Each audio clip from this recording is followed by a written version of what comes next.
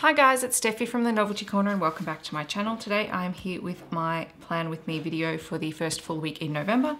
Today I'm going to be using the Mrs. Brimble's English Country Garden sticker kit. Now this one has 5 sheets, but I'm not going to be using these 3 sheets because these are more, I tend to use them more in my vertical layouts, but I'm going to use the graphics and possibly the washi tape, although I may also use something from this washi tape collection too. So it is a horizontal layout. I'm just going to have a little bit of fun playing with it and see where it takes me. So I hope you enjoy watching this video. If you have any comments or questions, feel free to leave them down below and I'll catch you guys in my next video. Thank you so much for watching. Bye guys.